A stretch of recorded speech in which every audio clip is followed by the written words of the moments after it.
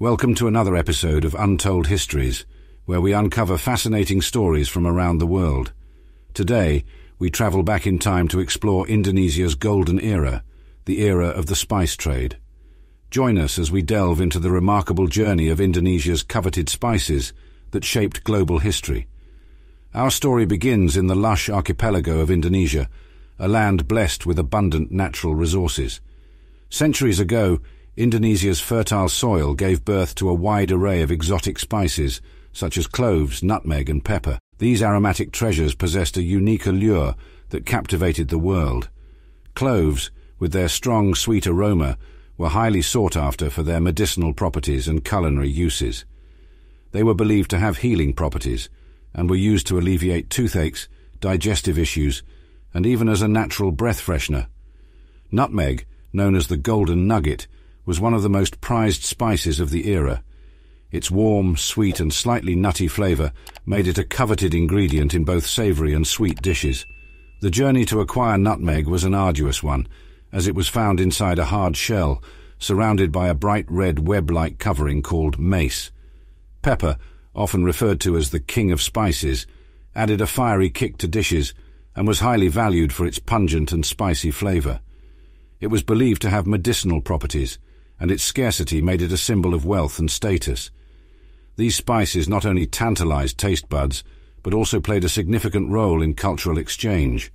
Indonesian spice markets, vibrant with colors and aromas, became meeting points for people from different lands. The allure of these exotic spices fueled the desire for exploration and trade, shaping the course of history. Once European traders brought these spices back to their homelands, a culinary revolution ensued. European chefs, inspired by the flavors of Indonesia, began experimenting with these precious ingredients, introducing them to traditional recipes and creating entirely new dishes that would forever change the way people ate and cooked. Indonesian spices transformed European cuisines, adding depth, complexity, and a touch of the exotic. From hearty stews to delicate pastries, these spices brought new dimensions of flavor, enticing palates and sparking a culinary renaissance. Each European nation developed a unique relationship with these Indonesian spices. Nutmeg became synonymous with the Dutch, cloves with the Portuguese, and pepper with the English. These spices became symbols of national identity and contributed to the economic and political power of these nations. Indonesia's exotic spices, cloves, nutmeg, and pepper, possessed an allure that captivated the world. Their flavors and aromas transcended borders, reshaping cultures, economies, and the course of history itself. News of Indonesia's precious spices spread like wildfire, reaching the shores of Europe. Tales of the tantalizing aroma and exquisite taste of Indonesian spices captivated the imaginations of European powers. They were spellbound by the allure of these treasures from the East. Determined to secure direct access to these coveted spices, European powers embarked on perilous voyages across vast oceans. They sought to establish direct trade routes with Indonesia, bypassing the existing Arab and Venetian middlemen who had long controlled the spice trade. Portuguese, Dutch, English, and Spanish ships set sail, braving stormy seas and uncharted territories, driven by a relentless pursuit of the exotic flavors that awaited them in Indonesia. They navigated treacherous waters, facing untold dangers, all in search of the Spice Islands, the heart of Indonesia's spice production.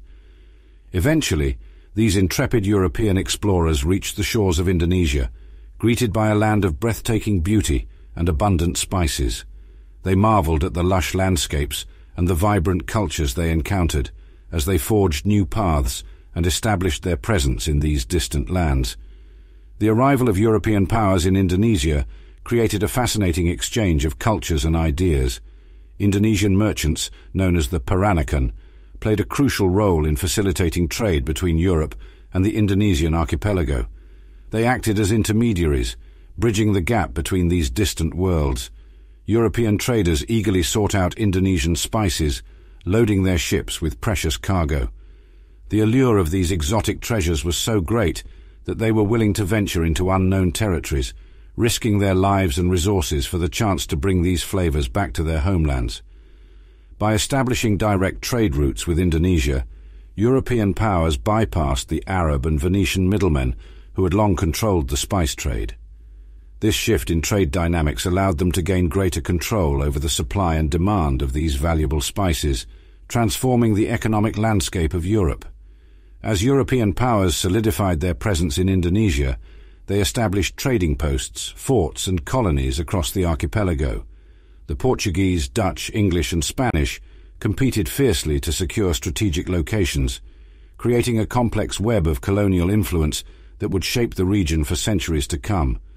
Laden with the aromatic treasures of Indonesia, European ships set sail for their homelands. They returned triumphant, carrying the flavors that would captivate palates, stimulate trade, and fuel the desire for more of these precious Indonesian spices. The race to control the spice trade was fierce. Portuguese, Dutch, English, and Spanish ships embarked on daring voyages across vast oceans, all in search of the legendary Spice Islands, the very heart of Indonesia's spice production. The Spice Islands, also known as the Moluccas, were a group of islands nestled within the Indonesian archipelago. The most renowned among them were Ternate, Tidore, Ambon, and Banda. These islands held the key to some of the most sought-after spices, such as cloves and nutmeg. The Portuguese were among the first European powers to reach the Spice Islands in the early 16th century. Their presence ignited a fierce competition among European nations, each vying for control over these bountiful islands and their valuable spice resources. The Portuguese established a stronghold in Ternate, while the Spanish made their presence felt in Tidore. These two European powers clashed repeatedly as they fought for dominance in the Spice Islands, seeking to gain a monopoly over the spice trade. However, the Dutch, under the banner of the Dutch East India Company, VOC, emerged as formidable competitors. They arrived in the Spice Islands in the late 16th century, driven by a burning desire to control the lucrative spice trade. The Dutch swiftly expanded their influence across the Spice Islands, establishing forts, trading posts, and forging alliances with local rulers. They were determined to break the Portuguese and Spanish monopolies and establish their own dominance over the spice trade. Not to be outdone, the English also set their sights on the Spice Islands. The British East India Company dispatched ships and traders to secure their share of this prized commodity. They established a foothold in Ambon, another key island in the Spice Islands group. The Spice Islands became a battleground for European powers, with the Portuguese, Dutch, English, and Spanish constantly maneuvering and competing for control. They engaged in intense naval battles, diplomatic negotiations, and alliances with local rulers, all to gain the upper hand in the spice trade. Ultimately, it was the Dutch who emerged victorious in this fierce race. Through their military might, cunning diplomacy, and economic prowess, the Dutch East India Company established a monopoly over the spice trade, exerting control over vast territories in the Indonesian archipelago. The Dutch ships, laden with cloves, nutmeg, and other precious spices, sailed back to Europe, where they commanded high prices and fueled the flourishing spice markets of Amsterdam and other European cities. Meanwhile, in Indonesia, local farmers toiled day and night, carefully cultivating and harvesting these valuable spices. They understood the secrets of nature, passed down through generations, and their expertise made Indonesia the epicenter of the spice trade. While the European powers raced to control the spice trade, it was the local farmers in Indonesia who held the key to its success. Day and night, they toiled tirelessly, carefully cultivating and harvesting the valuable spices that would captivate the world. These dedicated farmers understood the secrets of nature, passed down through generations. They possessed a deep knowledge of the optimal growing conditions, the right harvesting techniques, and the art of preserving the aromatic qualities of the spices. This invaluable knowledge was not learned from books, but was gained through years of hands-on experience and a profound connection with the land. Indonesian farmers passed down their expertise from one generation to the next, ensuring that the art of spice cultivation thrived. The farmers' techniques were rooted in tradition, utilizing age-old methods that respected the rhythms of nature. From selecting the perfect seedlings to nurturing the plants through careful irrigation and protecting them from pests, every step was carried out with precision and care. These farmers had a deep respect for the land they cultivated. They understood the delicate balance between giving and taking, working in harmony with nature rather than exploiting it. Their sustainable practices ensured the long-term viability of spice production, making Indonesia the epicenter of the spice trade. The spice farmers were not just skilled cultivators, they were also integral members of vibrant communities. They formed close-knit networks, sharing insights and supporting each other through the challenges of spice farming. Their strong sense of community played a significant role in the success of Indonesia's spice industry. As the European powers arrived in Indonesia, the local farmers played a crucial role in the spice trade. They became key intermediaries, trading their precious harvests with the European merchants who eagerly awaited their arrival. It was the dedication and expertise of these Indonesian farmers that propelled the archipelago to become the epicenter of the spice trade. Their mastery of spice cultivation, combined with their intricate knowledge of local ecosystems, made Indonesia the primary source of the world's most sought-after spices. Even amidst the tumultuous changes brought by the European powers, the Indonesian farmers remained steadfast guardians of tradition. Their commitment to preserving their ancestral knowledge ensured the continuity of spice cultivation and the cultural heritage it represented. When the European powers arrived in Indonesia, they encountered a rich tapestry of cultures and well-established trade networks.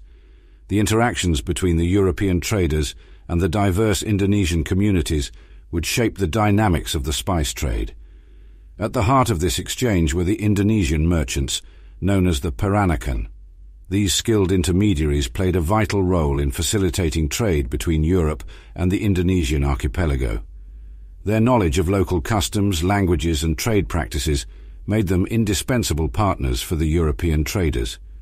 The Peranakan merchants were well versed in the intricacies of the spice trade. They navigated the complex web of Indonesian kingdoms, forging alliances and establishing trade relationships with local rulers. Their expertise in bartering, pricing, and logistics ensured the smooth flow of spices from Indonesian plantations to European markets. The Peranakan merchants served as trusted guides, leading European traders through bustling spice markets. They introduced them to the vibrant sights, sounds, and aromas of Indonesian marketplaces, where spices from across the archipelago were bought and sold. Beyond their role as traders, the Peranakan merchants provided valuable cultural insights to the European powers. They acted as cultural interpreters, helping to bridge the gap between the European traders and the local communities. Their understanding of Indonesian traditions, customs, and social hierarchies proved invaluable in building rapport and fostering relationships. Through these interactions, a fusion of cultures emerged. European traders exchanged goods such as textiles, weapons, and luxury items for the precious Indonesian spices. The trade networks expanded, and a diverse array of products and ideas flowed between Europe and the Indonesian archipelago. The Peranakan merchants adapted to European business practices, learning about European currencies, weights, and measures. They navigated the bureaucratic systems established by the European powers, ensuring compliance with trade regulations and facilitating efficient transactions. The Peranakan merchants acted as cultural ambassadors, sharing their knowledge of Indonesian arts, crafts, and traditions with the European traders. This cultural exchange fostered a deeper understanding and appreciation of Indonesia's rich heritage, influencing European art, fashion, and even culinary practices. Generation after generation, the Peranakan merchants passed down their trade secrets within their communities. They safeguarded their expertise, ensuring the continuity of their vital role in the spice trade and preserving the legacy of cultural exchange between Europe and Indonesia. The arrival of spice-laden ships in European ports sparked a frenzy. The allure of Indonesian spices became a symbol of wealth, luxury, and power. Kings, queens, and merchants clamored for these exotic treasures, willing to pay exorbitant prices. As the magnificent spice-laden ships from Indonesia docked in European ports, they ignited a frenzy among the populace. These exotic treasures brought with them the scents and flavors that would forever change the European culinary landscape. The arrival of these ships laden with Indonesian spices sparked a sensation. The rich aroma of cloves, the pungent allure of nutmeg, and the fiery tang of pepper filled the air, captivating the senses of all who encountered them. The Indonesian spices quickly became a symbol of wealth, luxury, and power. European nobles and merchants eagerly gathered around the opulent spice displays, vying for their share of these coveted treasures. Possessing Indonesian spices became a status symbol, an affirmation of one's social standing and sophistication. The rarity and exquisite quality of Indonesian spices elevated their value to unprecedented heights. European merchants meticulously weighed and packaged these precious commodities, ensuring their preservation and enhancing their allure. The Indonesian spices became indispensable ingredients in the extravagant banquets hosted by European aristocracy. Chefs and cooks experimented with the exotic flavors, creating culinary masterpieces that dazzled the palates of the privileged few. The distinct taste of Indonesian spices added an irresistible touch of opulence to every dish.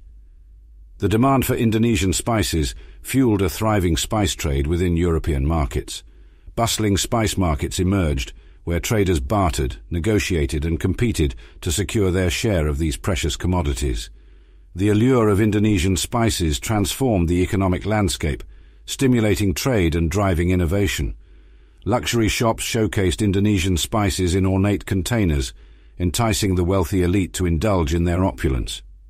The spices became not just a culinary necessity, but also highly sought-after collectibles, treasured for their aesthetic appeal and symbolic significance. The fascination with Indonesian spices extended beyond the realm of cuisine. European monarchs adorned themselves with fragrant oils, perfumes, and pomanders infused with the essence of these spices. They sought to surround themselves with the exotic and intoxicating scents that represented prosperity and refinement. The Indonesian spices also played a crucial role in diplomacy.